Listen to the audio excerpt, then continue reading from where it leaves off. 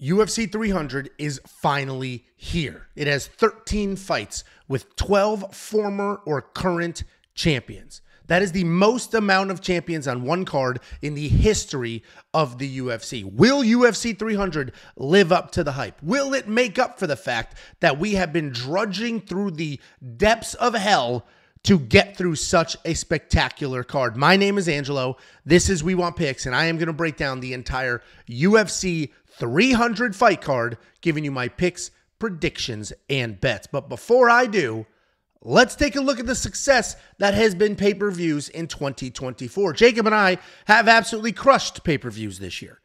4-0 in the safety parlay. We've only had 3 pay-per-views, but I gave you 4 safety parlays on the year, crushed all of them. Those safety parlays netted more than 3 units of profit with an 83% ROI. Jacob and I's combined bets on pay-per-views this year will give you almost 12 units of net profit, almost 30% return on investment. We dominate pay-per-views. Some people actually call us the pay-per-view boys, and they spell it with a Z. No cap. I mean, I told myself, like, hey, UFC 300, it's going to be a big card. We're going to get a lot of new eyes. Make sure that if the viewers take anything away from your video, it's that you're young and cool. And I absolutely, as soon as I said no cap, I know all of you were like, that guy is young and cool. So welcome to the show. A little closer look at that safety parlay. It continues to do well across the board, not just pay-per-views. And you can unlock the safety parlay and everything else that we provide for only $10 an entire month. Safety parlay is one single parlay, sometimes 2, that I put on the board for every single event. It is 9-0 in the last 6 pay-per-views. And again, some of these pay-per-views, I find some spots and I give you more than one parlay for the event.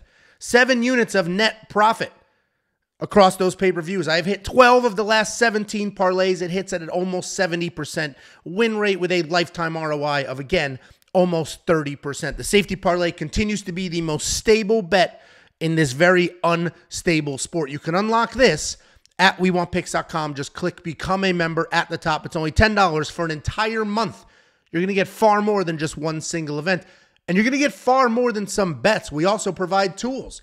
One of those tools is the line movement tracker. This is going to give you the opening odds, the current odds, the win probability, and the line movement for every fighter on every card. You're going to get the detailed data, metrics, and analytics. 38 columns of information that you can use to find spots, to avoid spots. I personally like to use this for prop bets. I have been crushing Prize Picks and Underdog Fantasy because it's very easy for me to pull up this spreadsheet, see takedown lines, see significant strike lines, see their opponent's defense in both of those categories, and boom, I have my spots. You're also going to get the best DraftKings ownership projections in the game. Here are the real numbers for UFC Vegas 90. We quite literally had the best projections in the world, beating out the giant titans of the industry like the Osmos and the Roto Grinders. And then those ownership projections will be preloaded into the DraftKings Optimizer. This will build DraftKings fantasy lineups for you, and it is preloaded with the best ownership projections in the game. This entire package, every single thing that I just mentioned, and so many more that I can't mention because I don't have enough time, is only $10 for an entire month. We don't do weird tiers. We don't separate betting from fantasy and then try to con you into paying for both. Everything that we do is only $10 for an entire month. WeWantPicks.com. Click Become a Member at the top. But wait, there's more. It's not just my bets and Jacob's bets and the tools. We also have other analysts. Artem is giving you his PFL bets, his Cage Warrior bets, breakdowns for every single event outside of the UFC. And Artem went 10-2 at UFC Vegas. And the Pick Doctor, this gentleman, is a nuclear physicist who has developed an artificial intelligence that picks fights at an alarmingly high rate. All of this, WeWantPicks.com. Click Become a Member at the top. Let's go ahead and break down this card. I mentioned how many champions are on the UFC 300 fight card, and it's an astonishing number. We have 12 champions in 13 fights. Obviously, some of these fights are doubled up, and this is one of them. We have 2 former world champions, 2 guys that at one point in time, not that long ago, were known as the best on planet Earth at what they do, and now they are fighting each other in the very first fight on this card. We have Deiveson Figueiredo taking on Cody Garbrandt to open up the UFC 300 fight card. Deiveson Figueiredo He's the former flyweight champion of the world. That is 10 pounds lighter than this weight class. And he's trying to reinvent himself by moving up to bantamweight. He's reinventing himself by not cutting the weight that he had to cut historically, because he was very big for 125 pounds. And down at that weight, it helped him be powerful. It helped him bully. It helped him impose his will, but it also affected his cardio. His move to 135 pounds was successful in his last fight against Rob Font, where he basically turned into a Dagestani. He was a little Nurmagomedov brother in there, just shooting takedowns, holding that guy down, and riding out that decision. He is a well-rounded guy. He is dangerous everywhere. He does have some power in his hands. He's got some well-timed takedowns, and a BJJ black belt. Little bit of dog in him too. He's not a complete, we've seen him break. So he's not Trevor Peek. We've seen him break, but he does have some dog in him. He's taking on Cody Garbrandt. This guy's the former bantamweight world champion. He has some highs. He's had some lows in the last 5 years. He's a phenomenal boxer. Fantastic footwork with very real power. And when he's on, he is unbelievable. His win over Dominic Cruz is one of the best performances we have ever seen. His footwork was insane. The striking was clean. The takedown threat was there. But when he's off, he's winging punches, chasing the chin, and just getting absolutely knocked out cold. He is coming off of the first round knockout win over Brian Kelleher. And right off the rip, I'm going back and forth on this fight. My instant reaction was that Garbrandt's the better striker and the better wrestler. And also he's bigger.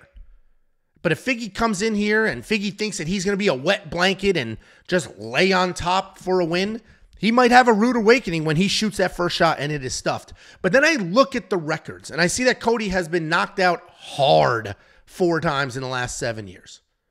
And it's not even just his chin that I'm worried about. His fight IQ is also concerning. The reason he's getting knocked out is because he's chasing knockouts. His chin is in the air, and he's like, I'm going to get you. And then he doesn't. And then he gets absolutely flatlined.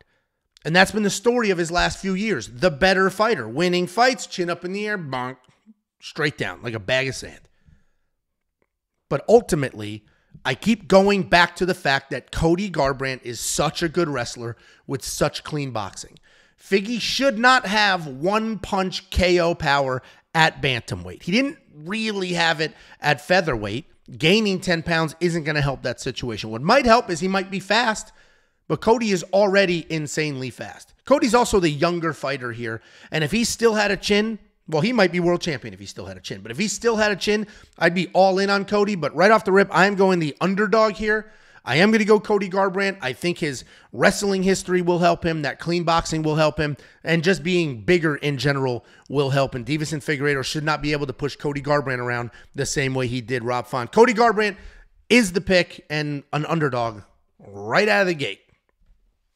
And that takes us to Jim Miller versus Bobby Green. And this is an interesting fight. Jim Miller has been around for 1 million years. He's a legend. He has literal records, multiple records in the UFC for longevity. He's the only fighter to have ever fought at UFC 100 and UFC 200, which is why Dana White put him on this card, UFC 300. He did win those other 2 fights. He can build an insane legacy that nobody else may be able to follow. He's a very good grappler. He's got clean boxing, decent wrestling. He's got all the veteran savvy that you would expect from a guy that has fought on many, many cards over the last 20 years. He's definitely starting to show his age, but he continues to defy it in the octagon. Most recently, he had a submission win over Gabriel Benitez, where his forward pressure, his striking, and his leg kicks look absolutely fantastic. But he's fighting Bobby Green. Bobby Green is not Gabriel Benitez. Bobby Green is a busy striker. He's got that showboat Roy Jones Jr. hands at his waist style. He's got good volume. He's got incredible defense with that Philly-ish shell. He's got slick wrestling as a backup plan. He hasn't used it since 2020, but he does have wrestling there as a backup plan. He has 11 knockouts under his belt. It's typically volume. It's not that big. One hun. Man, this was one take Ange. I guess it technically is if I leave this in. This was one take Ange. I was going to cruise through this, and people are going to be like, that guy is young, that guy is cool, and he just did this whole thing with one take, no mistakes. And it's like, welcome new people who found us because of UFC 3. But here I am, fumbling and bumbling. Bobby Green has 11 knockouts under his belt. They are typically volume-based and not that one-punch knockout power. He did one-punch knockout Grant Dawson, And we don't know if that was an actual punch or a hard sneeze because apparently Grant Dawson has zero chin whatsoever, but Bobby Green did just do that in October. Since then, he fought Jalen Turner where he was absolutely flatlined and the referee just refused to stop that fight. I don't like how this card is starting off. I mean, as a fan, I love it. 2 good fights right off the rip. I love it. But as somebody who's supposed to sit here and say, this is who's going to win and this is how you should bet, I don't love it. Couple of tricky fights right out of the gate. We like our pay-per-views to have some very clear spots, and so far, we don't have any. Bobby Green is a 2-1 favorite. I'm not sure why those odds are so wide. I'm not sure why Bobby Green is a 2-1 favorite. Yes, Jim Miller is 40 years old, but Bobby Green's 37. And arguably, Bobby Green has looked worse in the last few years of his career than Jim Miller has in his. In theory, on paper, skill-wise, Bobby should be the better striker. He should have good enough takedown defense to keep this fight standing, so he has to be the pick. If I'm just assessing the skill sets, Bobby Green's got good takedown defense. Bobby Green has better striking. Okay, this fight's standing. He's the better striker. So I have to pick Bobby here, but he has been full-blown knocked out 2 times in the last year. Jim Miller looks better now than he did when he was in his 20s. So I'm going to stay very far away from this fight betting-wise. You can't even look at the round line because one of these guys could get chin. Jim Miller's 40. Eventually, he is going to look 40. And Bobby Green has been knocked out twice. Drew Dober did it. Jalen Turner did it. Obviously, those are 2 completely different animals than Jim Miller. But I am going to lean Bobby Green very, very slightly. Minus 200 is absolutely absurd for this fight.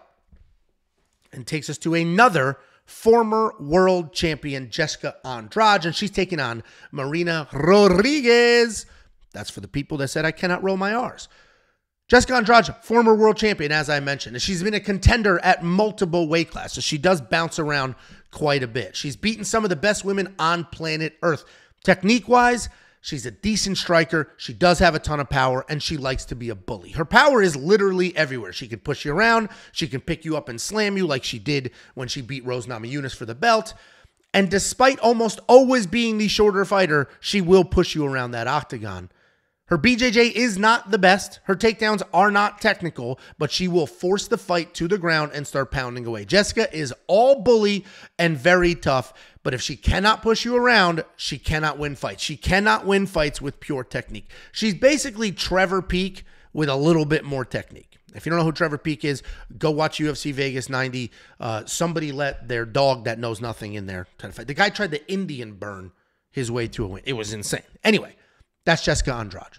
Former world champion because she's tough. Former world champion because she picked somebody up and slammed them on their head. Former world champion because she has power in her hands and she will just march forward using all of it. She does bounce between weight classes, and that doesn't always work out for her, but strawweight is where she should be. At least at strawweight, she can try to be big and try to be strong. She's coming off the knockout win over Mackenzie Dern, where she seemed to return to her old form.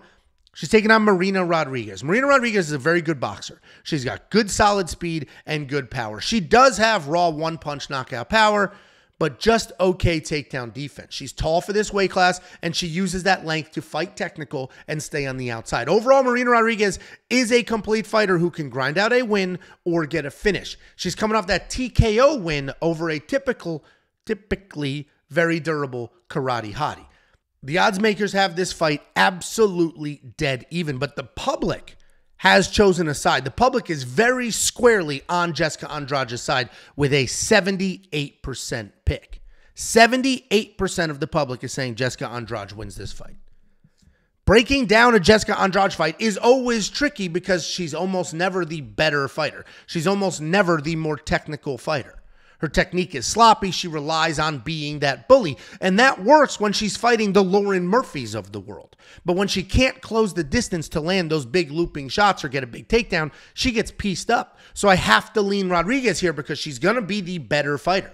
But Jessica, being Jessica, can absolutely come forward, make it ugly, and pull something off. I don't think any bets are safe in this fight. Certainly not everybody's favorite, which is a women's round line over. But I am going to go Marina Rodriguez here. She's just the better fighter. And she's going to keep Jessica at the end of her strikes, and Jessica's going to get pieced up. This head movement was Jessica getting jabbed in the face. That's what that is. And I think that's what's going to happen. Jessica Going to be tough, going to come forward. It's probably not going to be enough. Marina Rodriguez looked decent in her last fight, but as long as she avoids a lot of these clinch exchanges, or if she's in a clinch, throw a bunch of knees, keep it against the cage, she should be good. Then we have the latest addition to the UFC 300 card. This is the newest fight that was added. It was only added about a month ago, so not a full training camp for either one of these guys. We have Jalen Turner taking on Renato Moicano. And this should be a pretty straightforward fight, in my opinion. Jalen Turner is a very good boxer. He comes forward. He keeps the fight at range at the exact same time. He's one of the very few people that can move forward without being inside the pocket. He is long, and he uses that length really well. He's an incredible 6'3". And even though he is known as a striker, 3 of his last 5 wins are by submission, which just shows you how well-rounded he is. He's coming off that bad knockout win over Bobby Green where he had him 100% out, and like the referee did nothing. Just stood there like, oh, if you want to, you can hit him 6, 7 more times. It's fine. And it was actually kind of hard to watch. He's taking on Renato Moicano. Renato Moicano is a high-level BJJ black belt who's also a technical striker. He does not have stoppage power, but he does have some nice volume and a good pace. The concern, though, is Renato's chin. While Moicano can hang with the better striker just on a straight technique level plane, his chin doesn't always hold up to the test. He averages almost 2 takedowns per fight. He does have a 47% takedown accuracy, but as we all saw in his fight with Brad Riddell, he doesn't necessarily need to shoot a takedown to work in a scramble and get a submission. He's coming off that close win over Drew Dober, where a late mistake by Drew is what locked in the win for Renato. I mentioned this fight is the newest addition to the UFC 300 card, and nobody benefits from this more than Renato Moicano. He was sort of a fly under the radar kind of guy for a few years, and then he capitalized on Drew Dober's mistake. Drew Dober made a big-ass mistake in that fight. Renato capitalized it. He won a fight that he was probably going to lose, and then he handled his post-fight speech perfectly.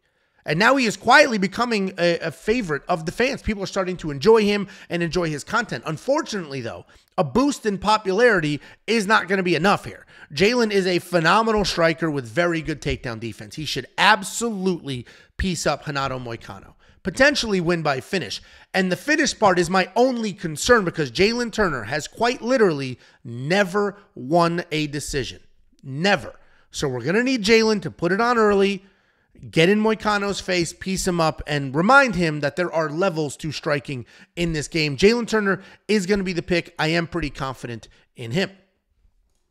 Then we have a couple of younger prospects. We have Sodiq Yusuff taking on Diego Lopez. And when I say younger prospects, obviously there's only one single fighter on this card that has not fought in the octagon before. So this is not a couple of contender series guys that they're trying to build up that we have seen in the last couple of months. These are guys that have been in the octagon multiple times over and are working their way up the ladder. But these are people the UFC believes in, which is how they got a slot on UFC 300. Diego Lopez specifically is a guy that I think the UFC is like, he can be something. He's got this ridiculous haircut that people seem to love. He has some power in his hands, and he has some jiu-jitsu, and he's Mexican-ish. He's down there in Mexico training with Lupi Godinez, training with Alexa Grasso, and actually coaching a lot of those fighters. Diego Lopez is a dangerous grappler who's actually coaching some of the best fighters on the planet. And I've said that twice because it's shocking that this 29-year-old is Alexa Grasso's MMA coach. Not just straight jiu-jitsu coach. She's actually coaching her through MMA as well. And Alexa Grasso has looked absolutely fantastic. He doesn't have the best takedowns. He doesn't have the best takedown defense, but his BJJ is very dangerous. He's a well-rounded enough guy, but likes to throw heavy power shots and chase finishes. His striking can get wild, but he keeps things in combinations and likes to methodically work forward. He's coming off that knockout win over Pat Sabatini, where a lot of us thought we were going to get a striking match. He's taking on Sodiq Yusuff. Sodiq Yusuff is going to be the best striker Diego Lopez has fought in the UFC. He's got good technique and very good power. He's got incredible speed and a wide variety of attacks. He is 7-2 in the UFC. He has basically outstruck every single opponent, including his 2 losses, the one to Arnold Allen and Edson Barbosa. He's got solid takedown defense at 62% and solid enough get-up game that if he is taken down, you won't really just ride him out and coast. He's coming off that main event loss to Edson Barbosa where they did drop each other, but it was Edson's 3 takedowns that nailed that down for him. This is a tricky fight because Diego Lopes is the more well-rounded fighter, right? He's got very dangerous BJJ, decent striking with some good power. But he's going to need to get this to the ground to win. He's going to need to wrestle to win, and he doesn't like to wrestle. Sadiq is the much better striker and is smart enough to know not to wrestle. Sadiq has good fight IQ and is going to know, I'm not going to initiate my own takedowns here. That would be stupid. He's smart enough to know that I can't engage in a clinch because Diego might actually just pull guard on me and then I'm going to be in trouble. Diego has plenty of power, but the technique isn't going to quite be there at Sadiq's level.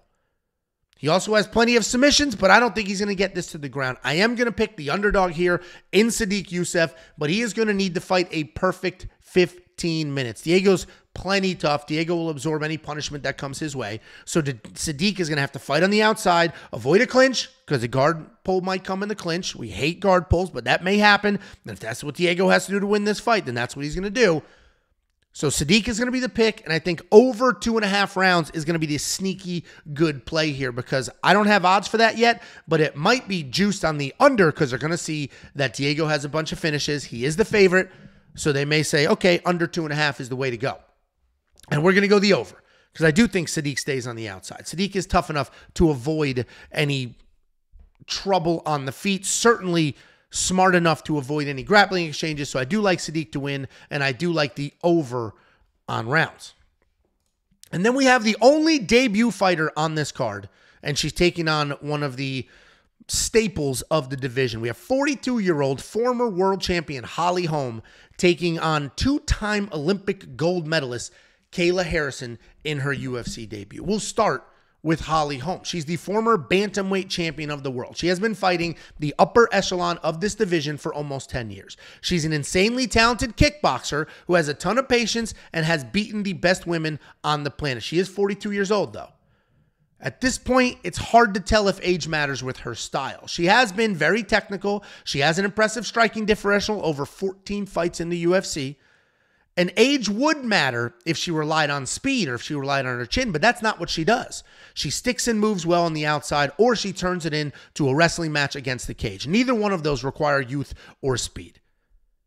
She has some of the best fight IQ you'll see in any division, let alone this division, and she is coming off of that overturned submission loss to Mayra Buena Silva because Mayra tested positive for Ritalin. So you're going to see that her last fight is a no decision. She won the first round. In the second round, was holding on against the cage, and then she got choked. Ninja choked, to be specific. She's taking on Kayla Harrison. New face to the UFC, but not new to MMA and not new to combat sports. She's the only debut on this card, and she's making the UFC 300 fight card. She's the only debuting fighter on this card because she is a huge prospect in this sport and potentially the future of the division. She's the most accomplished American judoka of all time. A judoka is a judo practitioner. Just think Ronda Rousey, but instead of a bronze medal at the Olympics, she has 2 Olympic gold medals and a bag of world and Pan American championships. She is absolutely tremendous. She is rock solid. Striking isn't great, but she does have power, and she uses it to set up the takedowns, which we know she has because of that judo background. In 2015, we watched Holly Holm beat an Olympic judoka. She knocked out Ronda Rousey by staying on the outside and using her world-class striking. She never got close enough, or she never hung out long enough to get thrown by Ronda. But as much as my body fat and my hairline would like it to be 2015, it isn't. We are 9 years past that. And Kayla is a very different animal. I think Kayla absolutely blows through Holly Holm here. I think there's going to be an early feel-out process. It's probably going to be a bit boring. Holly is very smart. Holly has no problem being in a boring fight. None. And she's smart enough and patient enough and disciplined enough to just chill. And I think Holly Holm's going to stay on the outside. It's going to be extremely boring. She's going to do everything possible to stay far away, but Kayla's going to charge forward. She'll eat a shot or two, and she will get Holly to the ground. The biggest issue here, though, is not can Holly win if she's in the cage. If Holly makes it to the cage, I think she wins this fight. I'm not worried about it at all. her biggest fight, the toughest fight, is going to be making weight. Kayla Harrison, I think I said Kayla before. If I said Holly, I'm talking about Kayla this whole time. Kayla's toughest fight is going to be making weight. Kayla Harrison fought in the PFL at 155 pounds. 20 pounds heavier than this weight class. Her most recent fight in the PFL was 150 pounds. She took off a nice 5, beat the shit out of Aspen Ladd. But that is still 15 pounds heavier than she needs to be come fight night. She has never competed at a weight that low, not since she was significantly younger than she is. And that is going to be the issue. A lot of people like Holly Holm to win here, and that's why. Nobody, at least I haven't seen, nobody is saying Holly Holm wins this fight because Holly Holm's the better fighter. Everybody is saying, who's on that side, Holly Holm wins this fight because Kayla Harrison isn't going to make the weight. She's going to be drawn out. She's going to be sucked out. She's going to gas. I'm not going to depend on that. I'm still going to pick Kayla Harrison. I'm obviously going to watch the weigh-ins very closely, but in my mind, Kayla Harrison is an absolute professional. Kayla Harrison is a 2-time Olympic gold medalist. Kayla Harrison has won multiple world championships. Making weight is just something that she does. And yes, this is a much harder weight cut to make. But the reason she's so heavy is she's so fucking thick. She is jacked. So if Kayla Harrison has enough time, which she has had plenty of time, she will stop working out, drop the muscle, and make her weight that way. Now, if she was just huge and had giant wrists and if she was Alex Pereira, just massive human being, this would be different. But she's jacked, and she can shed some of that muscle over the 8 weeks or however long that she's known about this. So I'm not worried about her making weight. I am going to watch the weigh-ins, though. I'm not going to place any bets until we see her there, until we make sure that all goes well. And if you don't know, if you're new here, Minty Bets, the woman on all the ESPN broadcasts, the woman that works for ESPN and works for UFC giving out her bets, also is here at We Want Picks, and she does a full weigh-in recap every Friday after the weigh-ins. So instead of watching 2 hours worth of weigh-ins, you can watch a 3-minute video where she will catch you up, let you know what happened, who made weight, who missed weight, what's going on, who looked like Skeletor, and who looked fantastic. Go check out last week's for UFC Vegas 90. It was chaos. 4 fighters missed weight. It was a complete disaster.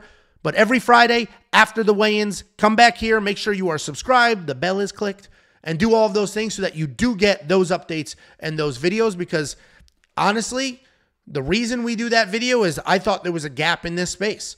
You either watched 2 hours worth of weigh-ins or you had to go to websites and just see the results. There was never any context videos talking through this person was first on the scale, full of energy, looked great. This person was dead last, looked like they were going to die, barely made it. And now you have that context right here at We Want Picks. The featured prelim of the evening is not this fight, and I honestly think it should be. This is the co-featured prelim, which is not a thing, but this to me is actually the best undercard fight, because this to me is going to dictate the future of a couple divisions potentially. We have Calvin Kattar at 145 pounds taking on former 135-pound champion Aljamain Sterling. In fact, Aljamain Sterling is literally, I disagree with the statement I'm about to make, but statistically speaking, the greatest bantamweight of all time. I disagree with that statement. Completely disagree with that statement. But as far as title defenses are concerned, he is. He did just lose his belt, so he is moving up to 145 pounds, and this is his debut. That's why I think this fight is a very good fight, and it will tell us a lot about not only the bantamweight division, but the featherweight division going forward. We got Calvin Kattar, a big guy, 5'11", much bigger than Aljamain Sterling. He's a clean boxer, probably one of the best boxers around, just with pure boxing technique. He does have stoppages, but most of his knockouts, most of his stoppages are just incredible timing and not raw power. His hands are always exactly where they need to be. He cuts angles better than almost anybody. His takedown defense is listed at an incredible 91%, but I did my digging. I did my diving, because I was like, 91%? You can't take this guy down. And then you go through the fight history and you look at every single fight. It hasn't truly been tested. He hasn't fought pure grapplers. He's fought some guys that have some wrestling technique. He's fought some guys that might want to get a takedown or two, but he hasn't fought somebody that is truly going to nonstop wrestle or shoot on him. So that 91 takedown defense is a little bit inflated. He is coming back after a year away, 18 months actually, and knee surgery. He just fought Arnold Allen, blew out his knee in that fight. It sidelined him for a year and a half, but he did get it fixed, and that does complicate things in this breakdown. He's taking on Aljamain Sterling. This guy is a backpack-style grappler, which means, if you're new here, backpack is he's going to take you down and he's just going to chill. He'll get your back and he will literally just chill there. And you can't shake him. If you watched last week's fights, UFC Vegas 90, just like Damon Jackson, like Brendan Allen tried to be. Going to get the takedowns, going to get your back, and just chill. He's going to push for takedown after takedown. He will stick to you like an 8th layer of skin. And yes, I had to Google how many layers of skin there are because I thought it was 7. And I was like, 7? Is it 7? So I Googled it. It's 7. And then you add a layer because you can't shake the guy. And we're at 8. Over time, he has developed his own striking style. He uses kicks really well to manage range. He lands almost 5 significant strikes per minute. And he only absorbs about 2. And that's because he does such a good job with his footwork and range control. He is coming off of that title loss to Sean O'Malley, who basically knocked him out cold in the second round and then forced him to move up to 145 pounds. And Aljamain Sterling, as much as I talked about how he's going to nonstop pressure forward, nonstop wrestle, is not a good wrestler. I will repeat that. Aljamain Sterling is not a good wrestler. His takedowns are actually pretty trash. He has a 24% takedown accuracy. He is, sit down, get a pen, write this number down, 12-63 in takedown attempts in his last 5 fights. In his last 5 fights, he got 12 takedowns. Yay, sounds great. He missed 63. He's not 12-for-63. He's 12-and-63 in his last 5 fights on takedown attempts. And that is a very important statistic here because Aljamain Sterling certainly cannot win a striking match.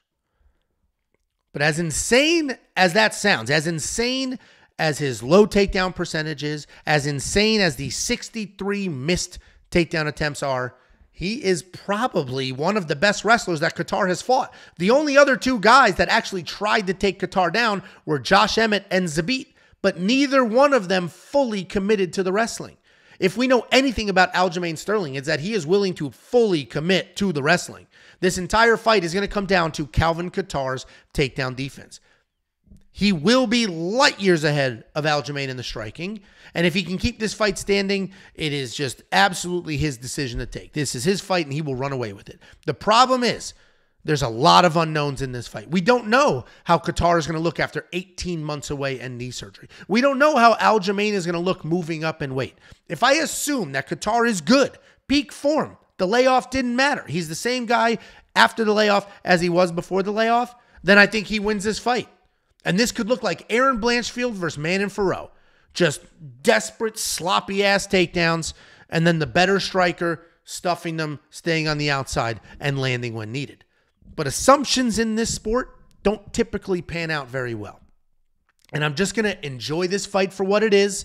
Aljo, honestly, probably sneaks out a very boring decision where he goes 1 for 26 in takedown attempts or some nonsense like that. The only reason I am going to slightly lean Aljamain Sterling here. I was actually on Qatar all week until I wrote my notes, and then I flipped it. Just if I had to put numbers, it would be 51% Aljamain, 49 Calvin Qatar. Like, it is razor thin, and the only reason that scales were tipped is because of the layoff. Calvin Qatar blew his knee out. He was gone for 18 months. And with strikers, we do see that there's a cadence to being in the octagon. There's a cadence to the striking. And that 18 months away, that ring rust, it might only be in the first round, but that sort of striking ring rust is probably going to be there. Aljamain just going to be diving at legs. The only saving grace here would potentially be, as we know, Vegas judges seem to despise wrestlers. Over the last few months, we have had more wrestlers with plenty of takedowns and plenty of control time lose fights than we have in the last 10 years combined. Vegas does not care about wrestling anymore. They do not care about control time. They don't care about wrestling. They only care about striking. And that could help Calvin Kattar quite a bit. If Aljamain's just shooting, holding him in cage, not getting a full takedown, maybe getting half a takedown, Calvin pops back up. Calvin is going to get that decision every single time. Again, I have to make a pick because I'm filming the video, and if I don't make a pick, I'm going to hear about it. So Aljamain, very, very, very slight lean as the pick. And that takes us to the actual featured prelim of the evening. Former world champion Jiri Prochazka coming back after losing his belt, or losing the opportunity to try to win his belt back. That was a tongue twister, but I promise you that was accurate. And he's doing so against Aleksandar Rakic.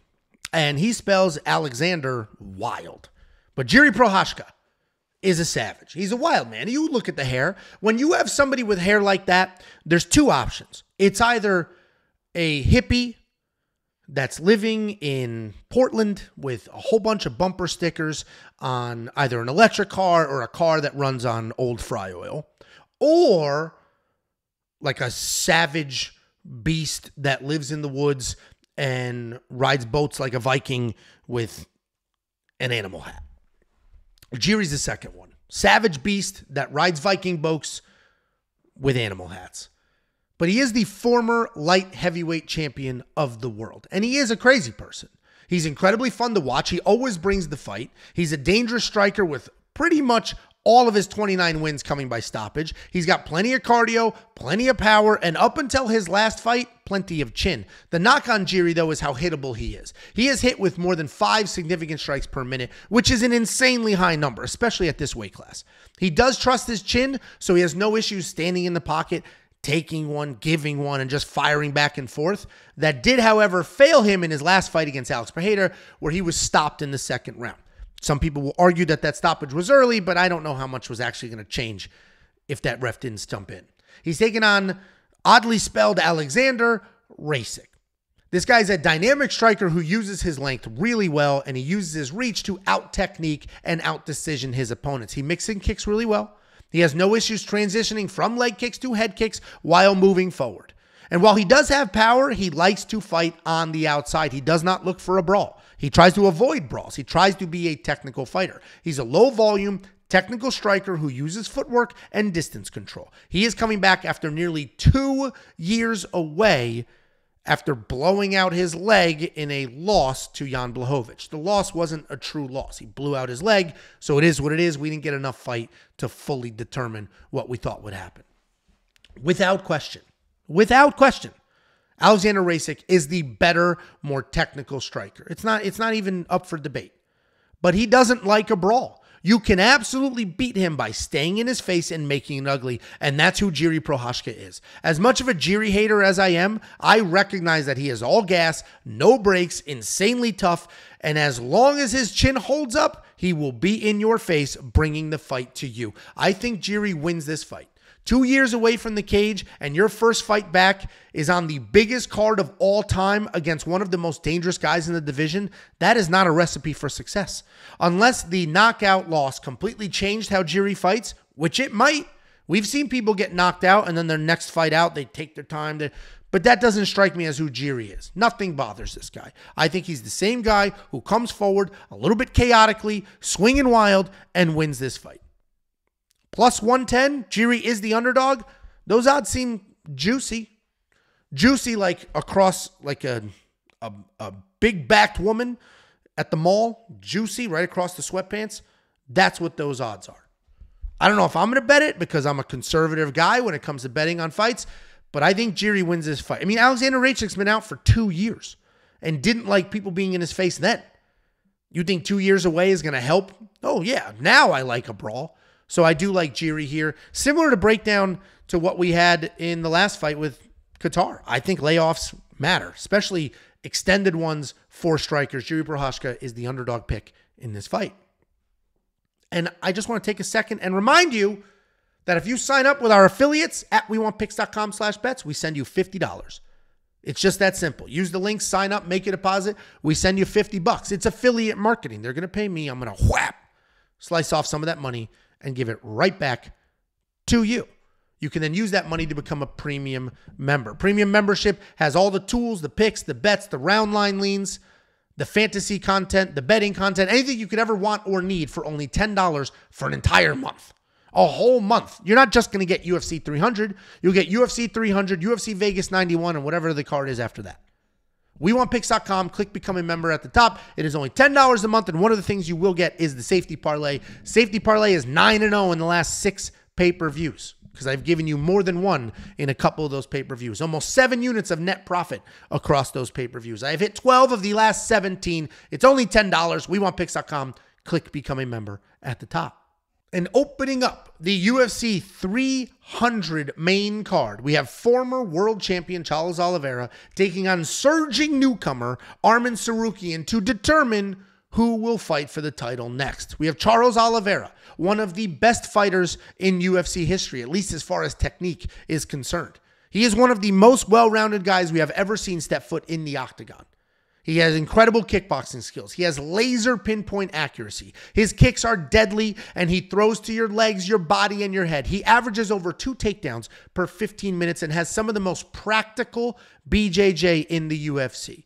What really separates him from the rest of the division is his ability to snap up submissions in any scramble, and that is reflected in the record books because he quite literally has the most amount of submission wins in UFC history. He's coming off that knockout win over Beneil Dariush, which catapulted him right back to the #1 contender spot. He's taken on Arman Tsarukyan. This guy is an incredible wrestler who has managed to piece together a very nice striking game as well. He uses his footwork to set up both his strikes and his takedowns. He's athletic, and he will mix in kicks very fluidly. He is the next generation of lightweight, right? He has that beast wrestling. He has very good striking. He's got plenty of cardio. He's not a one-dimensional guy. He's coming off that first-round knockout win also over Beneil Dariush. And I'm going to get a lot of hate for this breakdown. I'm fully prepared for people to be furious at me. And the reason I know that's what's going to happen is because a few weeks ago, I think it was at UFC 299, they had a panel.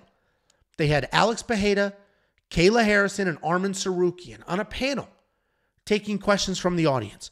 And everybody in the audience was like, I have a question for Arman. Hey, Arman, what are you going to do when Charles Oliveira beats your face in, you loser? Like that was the whole press conference.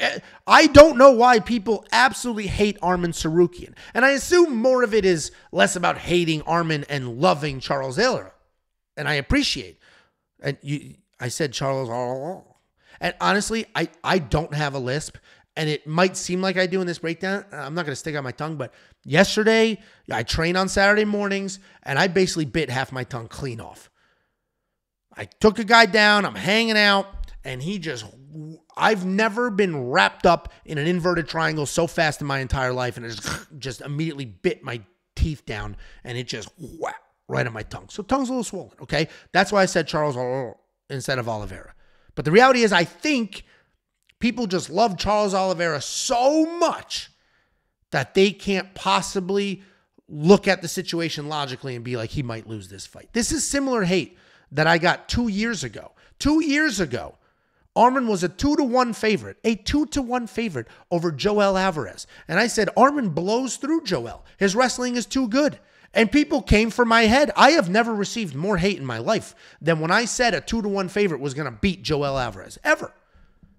It was crazy. The Joel enthusiasts literally went nuts. I said a favorite was going to win. I mean, I was absolutely correct. Arman destroyed that dude. This feels very similar. Please, don't be mean in the comments. There's only so many fat cracks I can take in a week in the comment section. And you guys are getting creative with them. Somebody said I was built like a turkey. My wife loved that one, so thanks for that. But this feels similar to that fight. Charles Oliveira is one of the most liked and most supported fighters in the UFC, and he should be. But styles make fights, and the last time Charles fought somebody who was not afraid to take him down and follow him to the ground, he lost his title, and that was to Islam. I think Arman is basically Islam. I think he's got slightly better striking, slightly worse wrestling, and I think he wins here. The odds makers think he wins as well, but the public disagrees. 65% of the public has picked Charles Oliveira to win this fight. Don't come for my head. If I am wrong, I will apologize. I'm just trying to look at fights objectively and do my best job to pick winners. I think the favorite in this fight is the favorite for a reason. We watched Charles Oliveira get taken down, get submitted by another wrestler. Arman's going to do more of the same. That's the pick, guys. Please, everybody stay calm. And then in another controversial fight, we got Bo Nickal taking on Cody Garbrandt. And this is controversial because of its main card slot. A lot of people look at the card. A lot of people say, with 12 current and former world champions, how the hell did Bo Nickal, with only 5 fights in the UFC, get him on the main card? I mean, we know how. He's who the UFC wants to be the next big thing. And I get it. The UFC needs to build superstars. And actually, the main event for this fight tells you that. The UFC tried to get John Jones. They couldn't. Tried to get Conor McGregor. They couldn't. Then they were like, well, we don't have any. That's it. Those are the only 2 truly giant megastars that we have left. Those 2 guys. And they couldn't get them. So now they need to build the next generation of megastar, and they think Bo Nickal is going to be one of them. And he might be. He is a big-time wrestler, a multiple-time Division I national champion, a world champion wrestler. He obviously has that incredible wrestling, and he transitioned it to MMA very well. He's taken those skills into the octagon with him. But his style is pretty obvious, right? Strike as little as possible, work in the takedowns, get the jiu-jitsu going, which his jiu-jitsu is very good as well. He has 5 professional fights with 5 stoppages. The most recent was actually a standing one-punch knockout over Val Woodburn, which tells us that either Bo Nickal has some power in his hands or Val Woodburn's not very good. He did step up on insanely short notice. Bo Nickal is taking on Cody Garbrandt, and a lot of people go back and forth on Cody and his skill sets, but Cody will be the best fighter Bo Nickal has fought so far. I mean, this is a natural evolution. Cody Garbrandt is a heavy-handed killer-be-killed kind of guy. He's also a wrestler. He has no problem charging forward, throwing heavy, and then working in his own takedowns. He does have pretty high-level wrestling. Nowhere near Bo Nickal's, but pretty high-level wrestling in his background. And he brings that to the cage himself. He averages almost 3 takedowns per fight, but even dominant wrestling, big power, athleticism can't always help him get wins. He does have some questionable fight IQ. Go back to the SD Dumas fight. Very clear he could out-grapple SD Dumas. Took that dude down in less than 1 second. And then started pulling guillotine for some reason. And it's those decisions which can get him in some trouble or get some fights away from him that he probably could have won. He is coming off of that Rampage Jackson-style slam over Zach Reese, where he knocked that dude out, slamming him to get out of a triangle. This is fist fighting. Of course, Cody Garbrandt can win this fight. Of course he can. In fact, he's knocked out as many people as Bo Nickal has fought. Cody Garbrandt has 5 knockout wins. Bo Nickal has only fought 5 people. Cody Garbrandt has 3 times the amount of MMA experience. He's got plenty of power, his own wrestling credentials. But the minus 2,400 odds on Bo Nickal right now are honestly correct. That converts. If you take minus 2,400 and you convert it to the implied probability, that's 96%. And I am 96% sure that Bo Nickal wins this fight. He should come forward, wrestle early, and get it done. Cody is insanely dangerous. If somebody is going to fraud check Bo Nickal, it could be Cody Garbrandt. He has that big-ass power that he will sit on. And in this type of fight, a game plan is useless. It's useless. Eventually, Bo Nickal will get a takedown.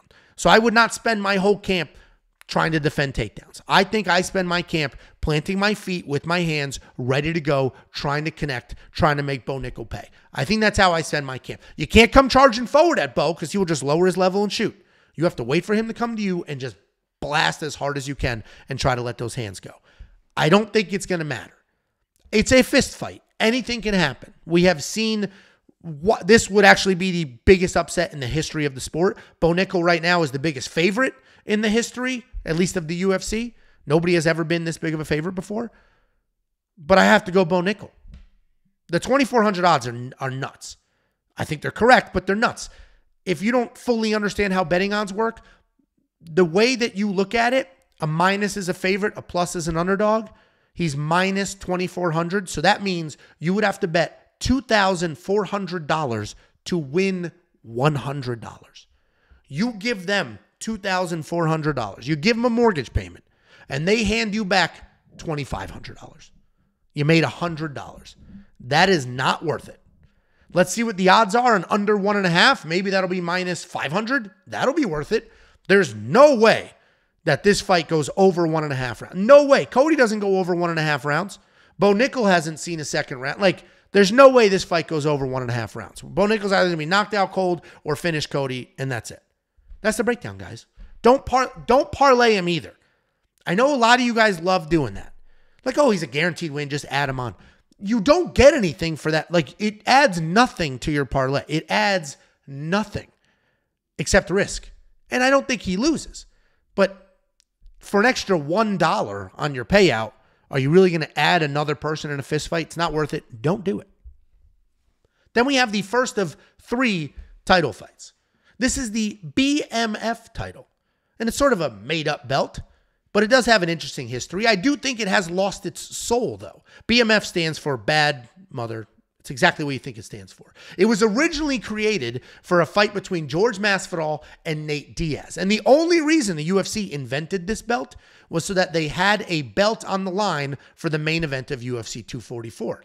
But it made sense at the time. Nate Diaz and George Masvidal were both badasses in the cage and no-nonsense guys out of it. At the time, the UFC said it was a one-off belt. It would not be defended. And, well, here we are. Masvidal's retired. The belt was up for grabs. I guess they said, we need an active BMF guy. And so the Justin Gaethje fought Dustin Poirier in a battle of 2 of the nicest human beings in this sport. Might as well let Wonderboy fight for the BMF belt. Made no sense. Justin Gaethje won the belt. And now he's defending it. So again, this went from a one-off belt that was just a fun thing for the UFC to do. They said it would never be defended. Now it has lineage. It has moved over to Justin Gaethje, and he's defending it. Kind of a mess, but it's going to be fun nonetheless. And what is really cool, if you're an old school UFC fan like I am, I've been watching UFC since I was a wee child. I saw the very first one in 1993, and I've seen pretty much every single one since. We used to go to my cousin's house in Queens, New York, and watch it on the D-Scrambler. If any of you are old enough to know what the hell that is, you used to be able to watch the Spice Channel or the Playboy Channel. You could hear it. And the sounds. You could hear it, but you couldn't see it. It was a whole bunch of squiggly colored lines. It was chaos, but you could hear it. And I mean, that was a middle school kid's dream. But some of the shadier people, like my cousins, had a D-Scrambler. And it was a box. You took the cord from the wall, you plugged into that box, and that box went to your TV. And it would de-scramble that signal. So you could get the Spice Channel, but you also could watch all the pay-per-views. And that's how I saw all the early UFCs. And then the UFC was kicked off of television. There were no rules. It was chaos. They kicked it off. You had to go to Sam Goody, which is doesn't exist anymore. You'd buy videotapes and DVDs and everything else. You'd have to go there to buy the tapes to watch the events because they were kicked off of television. Then it got regulated. They added rules, and now it exists. Anyway, where the hell was I going with this? Holy crap. This whole thing was like, be young and cool. And then all I did was show that I have Alzheimer's. I don't know I literally have no idea where I was going with that. But either way, we got the BMF belt on. Oh, that's where I was going with that. The person presenting the BMF belt is Mark Coleman. Mark Coleman, old school UFC heavyweight champion.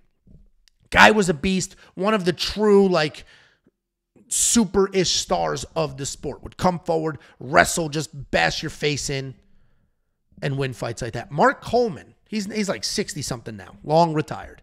Mark Coleman, his house or his parents' house burned to the ground. This is a couple of weeks ago. Burned to the ground. And he ran in there, into the fire, carried his parents out of the house, and he got burned up. He was in the ICU, he was in the hospital for a few days, risked his own life to save his parents, tried to save his dog, wasn't able to do that. And then Max Holloway and Justin Gaethje both said, the BMF is Mark Coleman. This guy who risked his life to save his loved ones, he's the BMF. I want him to present the belt to us, not The Rock. The Rock is who has presented it in the past.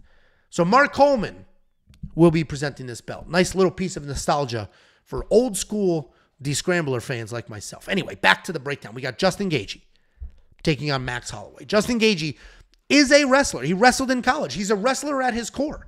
But he did go 10 fights in the UFC without a single takedown. He's a striker in style. He has power. He has volume. Pretty much every single strike he throws is a significant strike. Hence, the more than 7 landed per minute. Unfortunately, he is hit with just as many. He has a negative striking differential. A guy that lands 7 significant strikes per minute is somehow hit more than he hits other people. He marches forward, he throws heavy, he will stay in your face. He loves ugly fights, and he thrives in the chaos. He absolutely destroys people physically.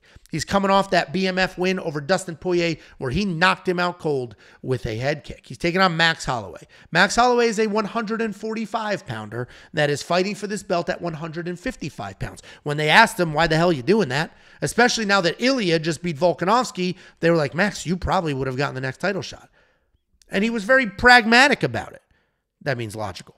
He basically said, in this sport, if you wait, everything can pass you by. I'm not going to wait for that belt. I'm going to fight for this one. I only have a few years of good career left, and I'm going to use it to make my money and have fun fights. So that's why he stepped up here, and we appreciate that. Max is we love watching Max Holloway fight because he's an amazing striker. He has very fluid movements. He keeps his volume and his pressure up. He has an impressive striking differential of 7-4, and he couples that with an 84% takedown defense with an entire championship career worth of experience. He is a staple at 145 pounds, where his only loss in the last 10 years was to the perennial champion at the time, Alexander Volkanovski. This will be his second fight at 155 pounds. The first was a loss to Dustin Poirier back in the day, like a couple years.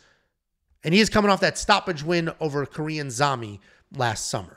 This should be an incredibly fun fight. Both of these guys are willing to slug it out. Both of them land at an incredible pace. Justin will have the clear power advantage. Max is going to have the volume and speed advantage. I think Max is one of the most live underdogs on the main card. He's got a great chin, plenty of 5-round experience, and the more technical striking. But Justin's power is next level. He absolutely ruins people's faces. And while I do think Justin wins, I think the -200 odds are too wide. Justin gets hit a ton. Max has a handful of the highest volume striking fights in the UFC history. Literally has landed more strikes than anybody else in the history of UFC. I think Max is going to hang, and the 5 rounds will only help Max. Justin does have the wrestling if he needs it, and that's why I'm going to give him the slight edge in this fight. I think Justin has the wrestling. He certainly has the power, and that's going to give him the slight edge. But Max Holloway could piece this dude up, hang out, avoid the power, and squeeze out what's going to be a very fun, interesting decision. This is a great fight. Justin Gaethje is going to be the pick, but I would not be parlaying Justin Gaethje against somebody like Max Holloway. Then we have the co-main event of the evening. We have Weili Zhang taking on Yanan Zhang, and this is the first ever Chinese fighter versus Chinese fighter to win a title. So congratulations to both of these women, but I don't think this is going to be a competitive fight. And I'll tell you why. Weili Zhang is the former and then now current champion of the world. She's a striker who has evolved into a true mixed martial artist. She has very real power in her hands. She lands at an impressive almost 6 significant strikes per minute. She's added wrestling to her game plan with 19 takedowns in her UFC career. She's coming off that title defense over Amanda Lemos, where she outlanded her 163-24. And she had 6 takedowns. She landed 163 strikes and was only hit with 24 in return. That's how dominant Weili was in her last fight. She is taking on Yan Zhanan. And Yan Zhanan is a very good boxer with well-timed strikes. She's got clean technique, but she does not shy away from a dirty fight, and she is willing to bang. Outside of her 2 UFC losses, which were to Carla Esparza and Marina Rodriguez, she has had dominant run in the UFC. She showcased her power in her last fight with a knockout over Jessica Andrade, but that seems to be the anomaly. She's typically a busy striker with decent takedown defense who looks to decision her way to a win. Yan has entered this title shot with a handful of solid performances, but Weili could eventually go down as the greatest female fighter of all time. She's good literally everywhere. She is going to be my most confident pick on this card. I am more confident in Weili than I am in Bo Nickel because Weili is at least tried, true, tested. Weili is better than her opponent in every single aspect of MMA. Weili has to be the pick, and you could definitely use her as a parlay anchor. And then we have the main event of the evening at the biggest UFC event of all time. We have current light heavyweight champion Alex Pereira defending his belt against former light heavyweight champion Jamal Hill. Jamal Hill didn't lose his belt because he lost a fight. Jamal Hill lost his belt because he blew out his Achilles. And this should be a very interesting fight because Alex Pereira, as we all know, is a kickboxing beast. He's a very high-level kickboxer. He beat Israel Adesanya 3 times. Then he moved up to light heavyweight and he looks the part. He is a massive 6'4". He seems to be faster and healthier without cutting down to middleweight. The clear path is to take this guy down. And while he does have a 70% takedown defense, he has been taken down 8 times. He's coming off the 2nd round knockout win over Yuri Prochazka to become a 2-division UFC champion in an incredible 7 UFC fights. Alex Pereira only has 7 fights in the UFC. And he won the middleweight belt, won the light heavyweight belt, and is about to defend it. It's absolutely insane what this guy has done in a short UFC career. He is taking on Jamal Hill. He's the former light heavyweight champion of the world who had to relinquish his title when he blew out his Achilles playing basketball.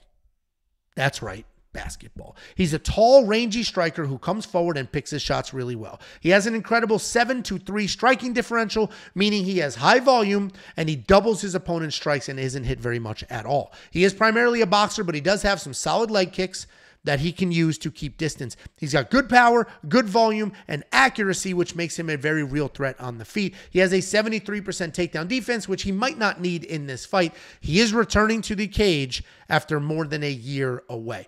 There are 2 things to note here. First of all, a lot of people think that Alex's stoppage over Yuri Prochazka was early. And in my opinion, even if it was a touch early, which it may have been, not much was going to change in the coming minutes. Second, Jamal Hill had a major injury that required major surgery, and a lot of people think he's coming back a little too soon. And I agree with that notion. I feel like the UFC was in a hard spot trying to find the main event that lived up to the UFC 300 hype. Conor was off the table. John Jones was injured. Francis left the UFC, and anybody else with any notoriety was already booked or not heavy enough to main event. And you know the UFC wasn't going to put up a 135-pounder in the main event of UFC 300. So the UFC called Jamal Hill, and he couldn't pass this up. He himself said they didn't ask him to main event this fight until the days before the announcement, and this was just announced a little while ago, which means this fight was sort of an afterthought. This was something that they just put together. It also means that Jamal Hill wasn't training for this for 12 weeks. Jamal Hill didn't know he was going to be the main event of a huge card. He may not have even known he was going to fight anytime soon. I do think Alex is going to win this fight. He hits like a freight train. He's physically imposing, and his calf muscles have been attached to his heels for the last year. But with that being said, Alex gets hit a ton. And Jamal might actually be the better striker here. I saw a video on YouTube a few weeks ago. It was called Alex Pereira is allergic to jabs. And it was literally a highlight of him just getting blasted with jabs or hit with 1-2s like it didn't matter. It was a highlight of Alex Pereira having no striking defense whatsoever. And that actually concerned me. That made me be, oh shit, Jamal Hill is probably going to win this fight. But once you get the layoff, you get the injury. I have no idea what kind of camp Jamal Hill has been in. We have seen Jamal Hill lurking in the background of a couple of pay-per-views, and he looks like somebody's uncle. Dude, he had a beer belly, a ridiculous shirt that was the buttons stopped at the sternum. He's looked absurd and fat and soft. And that wasn't that long ago. So I don't know the kind of shape he's going to, and he was never like a jacked kind of guy, but I don't know what kind of shape he's going to be in. I don't know if his timing's going to be off. I don't know if he's fully here. I don't know any of these things. I do know Alex Pereira hits like a baseball bat.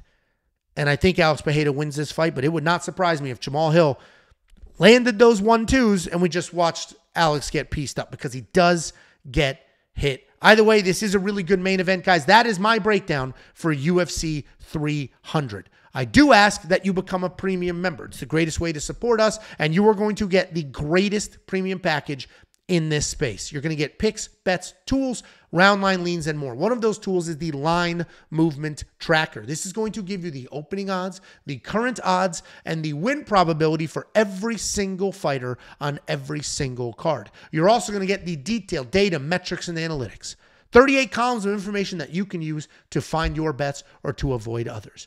You're also going to get the best DraftKings ownership projections in the game preloaded into the DraftKings Optimizer. This will build a lineup for you. This will build 150 different DraftKings fantasy lineups for you. You're also going to get more than just me and that leprechaun that I do the show with. You're going to get Artem, who breaks down far more than just UFC, and the Pick Doctor, who is giving you artificial intelligence picks based solely off of historical data. Every single thing that I just mentioned and more is available for only $10 a month. You can cancel whenever you want. There's no weird tiers. We're not separating fantasy from bets. Easy breezy. $10, everything you've ever needed. WeWantPicks.com. Click become a member at the top.